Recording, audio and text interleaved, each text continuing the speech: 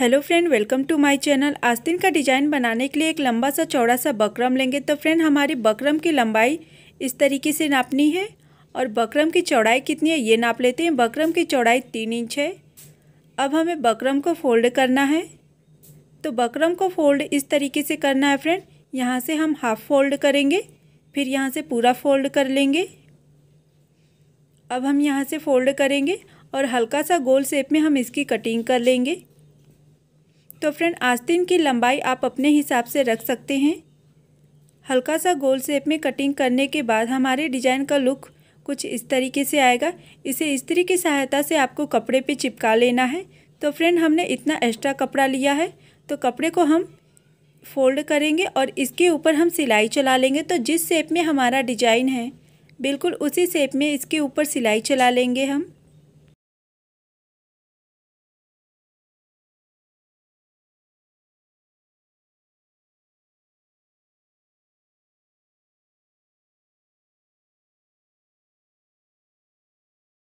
हमारी ये लाइन भी कंप्लीट हो चली है। इस लाइन को कंप्लीट करने के बाद अब जिस शेप में फ्रेंड हमारी बकरम की कटिंग हुई है बिल्कुल उसी शेप में हम एक्स्ट्रा कपड़े की कटिंग कर लेंगे। लेकिन हमें सिलाई के हल्के से बगल में एक्स्ट्रा कपड़े की कटिंग करनी है, सिलाई के ऊपर कटिंग नहीं करनी है।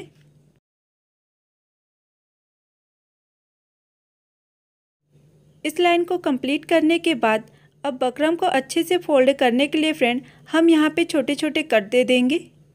बीच बीच में आपको छोटे छोटे कट दे देने हैं, जिससे आपका बकरम अच्छे से फोल्ड हो जाएगा। तो अब हम बकरम को फोल्ड कर लेते हैं।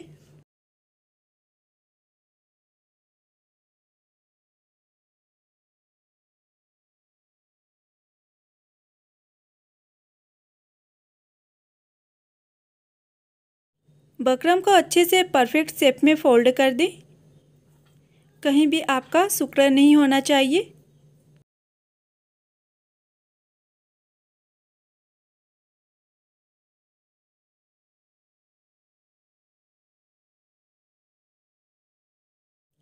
अब हमें आस्तीन के कपड़े को और डिजाइन को ज्वाइंट करना है। तो यहाँ से हम कपड़े को फोल्ड करेंगे, आस्तीन के कपड़े को, और डिजाइन पे ज्वाइंट करते हुए एक बराबर में सीधी सिलाई चला लेंगे।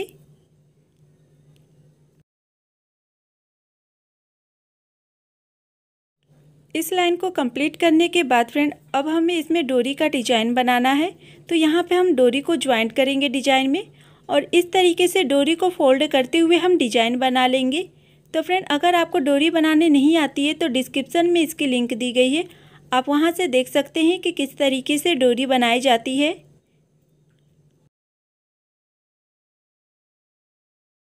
इस लाइन को कंप्लीट करने के बाद फ्रेंड हमें इस तरीके से ऊपर की साइड में डिजाइन बनाकर लगानी है। तो चौकोर शेप में छोटे से कपड़े को इस तरीके से फोल्ड करेंगे और यहाँ पे लगाते हुए हम एक बराबर में सीधी सिलाई चला लेंगे।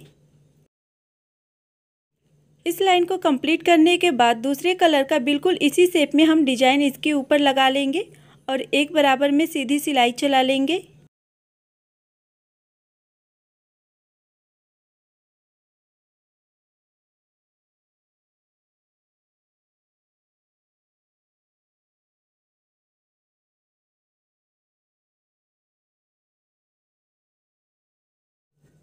इस लाइन को कंप्लीट करने के बाद 2 इंच चौड़ा एक लंबा सा कपड़ा लेंगे।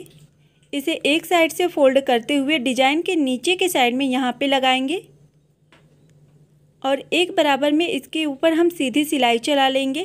तो फ्रेंड, अभी तक आपने हमारे चैनल को सब्सक्राइब नहीं किए हैं तो प्लीज़ हमारे चैनल को सब्सक्राइब करके घंटे को बजाकर ऑल का ऑप्शन सेलेक्ट करें, जिससे हमारी नेक्स्ट वीडियो की नोटिफिकेशन मिलती रहेगी।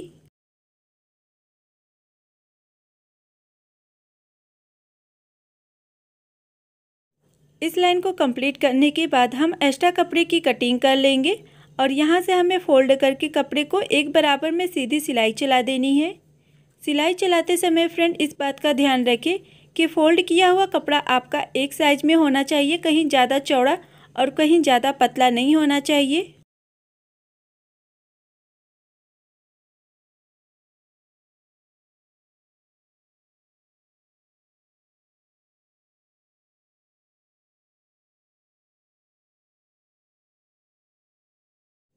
तो तो फ्रेंड इस तरीके से हमारी ये लाइन भी कंप्लीट हो चली है। मिलते हैं नेक्स्ट वीडियो में नए डिजाइन के साथ। Thanks for watching my video.